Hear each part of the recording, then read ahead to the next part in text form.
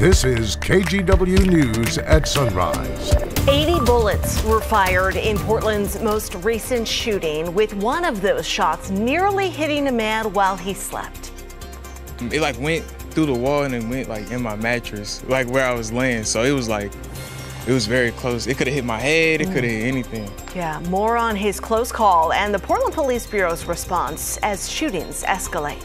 Also, some quick work from fire crews saved 2 homes from this brush fire in Aloha. Investigators suspect fireworks caused it. They're warning to everyone, even after the 4th of July. Plus, we are making a little news ourselves. Today, the KGW signal will get much, much stronger. So for all of you that get your TV with an antenna, our multi-million-dollar upgrade will make it even better. We'll have the details. Can you see us now? Can you see us now? I hope so. Good morning, everybody. Welcome to Tuesday, and welcome back. We missed you. Thank you. Good time off. Great time at the beach and a lot of fireworks and sand. I was using the pumice stone on the old feetsies last night because, yes, you're out there on the sand for multiple days and things aren't pretty. And it's going to get hotter today, Yeah. I believe. The temperatures, Rod, inching back up today. Yeah, today could be come day number 10 of Portland hitting 90. That would be 10 days so far this year if we do it. We are starting off with a touch of morning cloudiness over the city. Other areas are clear. We're at 60 degrees. A nice morning, 76. But there's that high temperature later today of 90 degrees. All right, Rod, thank you. We begin this morning with another shooting in Portland. This time, 80 shell casings were found at the scene. Yeah, those 80 casings join the bullets fired in more than 500 shootings in the city so far this year. Mike Benner spoke with one of the neighbors nearly hit by one of them in Northeast Portland. Evidence markers and bullet holes line Northeast Wygant between 7th and 8th following a shooting late Saturday night. I was just having a dream, just chilling, man, and boom, just like that, so. Deandros Robinson was asleep when the gunfire started. One of the bullets traveled through an exterior wall and right into his bedroom. It went through the wall and it went in my mattress, where I was laying. So it was very close. It could have hit my head, it could have hit anything. The 19-year-old escaped uninjured. Everybody else in the neighborhood did too. It's remarkable when you consider bullets hit other apartments, not just Robinson's, and parked vehicles as well. According to Portland Police Lieutenant Greg Pashley, detectives found more than 80 shell casings. Most likely multiple shooters, unless somebody had a gun in each hand, which isn't very common. Unfortunately, what happened in the King neighborhood is becoming far too common in Portland. So far this year, there have been more than 570 shootings. That's more than double the number of shootings in the same time period last year. From the police perspective, we know the losses that we've taken, both in budget and staffing. We believe deeply that has impacted the community in a way that we're all seeing and now living through together. And so what we hope is that there's some resolution. Resolution, Pashley says, won't happen until the police bureau is rebuilt, along with community trust in police. Back on Northeast Wygant, neighbors just want to feel safe again. Nothing like this happened, but I get it, it's a crazy world. Can't be complacent, but still, in this neighborhood, nothing like that happened, really. Reporting in Northeast Portland, I'm Mike Benner for KGW News. So on our 6 p.m. show called The Story, we've been talking with community advocates and victims of gun violence in Portland to get a better sense of what's led to the increase in shootings and what it might take to turn things around. You can watch our full special report now. It's up on KGW's YouTube channel, and we will continue to cover this issue. So let us know if you have an idea of something we should look into. Well, fire crews stopped this brush fire near Aloha, and they stopped it just in time. It came very close to 2 homes yesterday at 229th and Rosedale. Investigators say the fire was intentionally set and possibly related to fireworks.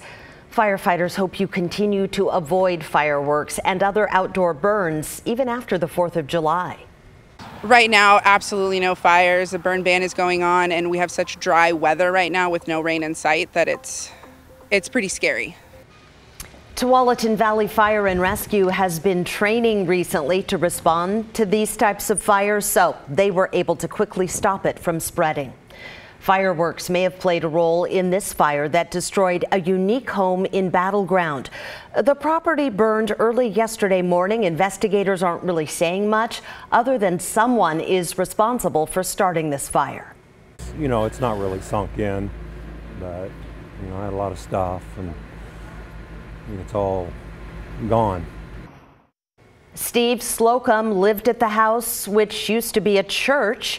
The property is also where he kept his large collection of antiques, including several mannequins and dolls, and all that made the firefight difficult. There were still flames and small explosions coming from the home when we were there yesterday. Slocum is also a photographer and lost his life's work in this fire.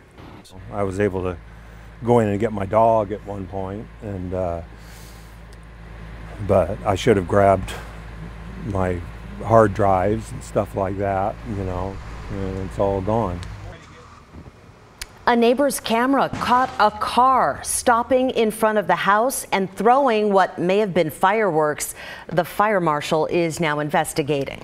Let's get to 3 things to know about coronavirus this morning. Number 1, U.S. health officials now turning their attention to the Delta Plus variant. India announced it was a variant of concern, saying it's more contagious and could potentially evade some antibody response. Scientists say the Plus variant isn't necessarily more dangerous than the normal Delta variant.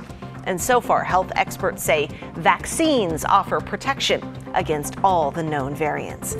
Number 2, a rower for the Serbian Olympic team has tested positive for the virus as they just arrived in Tokyo. The infection was confirmed over the weekend. He was immediately isolated. The other 4 team members were designated as close contacts, and they're currently under quarantine in temporary private rooms per government guidelines.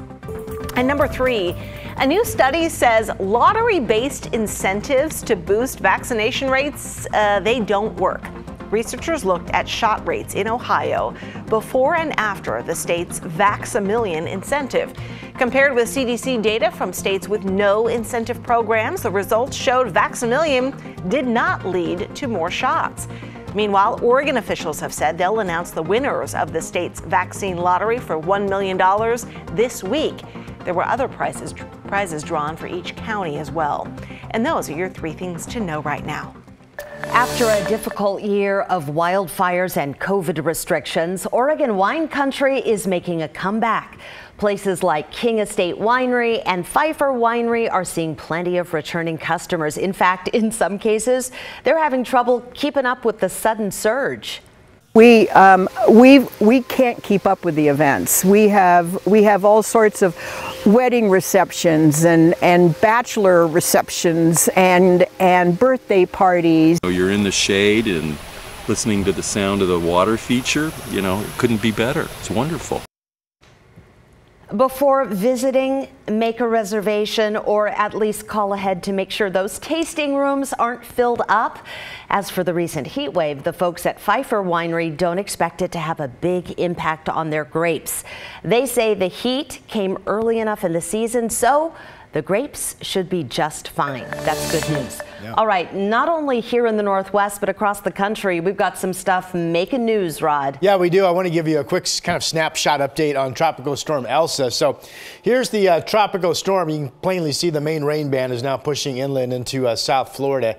Current winds with this thing are sustained at 60 miles per hour. The track would take Elsa. It could reach Hurricane 1 strength. It's expected to stay just shy of that, but it will be moving up along the kind of paralleling the west shore of Florida today. Rain amounts could go, 6, 7, 8 inches in some isolated locations. And of course, gusty winds with it. Here at home, all is quiet this morning.